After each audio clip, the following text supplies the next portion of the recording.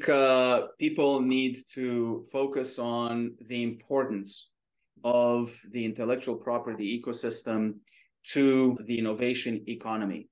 Everybody needs to realize that innovation and IP are inextricably linked. And you cannot have a strong innovation economy without a robust intellectual property ecosystem.